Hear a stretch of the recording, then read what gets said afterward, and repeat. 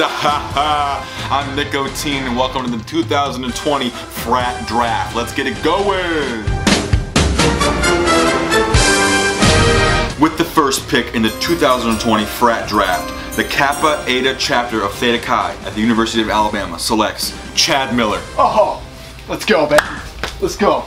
My man Chad had a 4.2 second shotty time, a 5 drunk dart average. His beer pong record was 201 and 18, and in high school his GPA was 1.3. But he gave no fucks about school.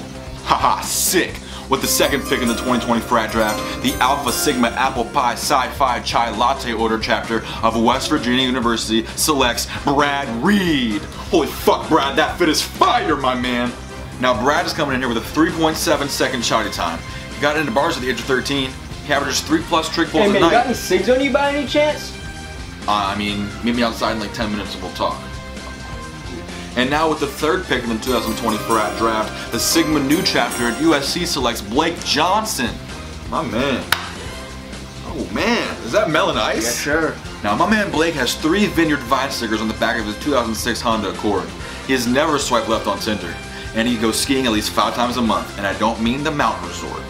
Oh, with the fourth pick in the 2020 Frat Draft, the Sigma Alpha Epsilon chapter of Florida State University selects my boy Tanner Bennett.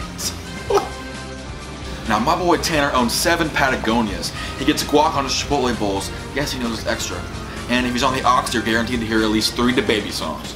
Alright my party people, that wraps up round 1 in the Frat Draft. We'll catch you next time for round 2. Zahahaha.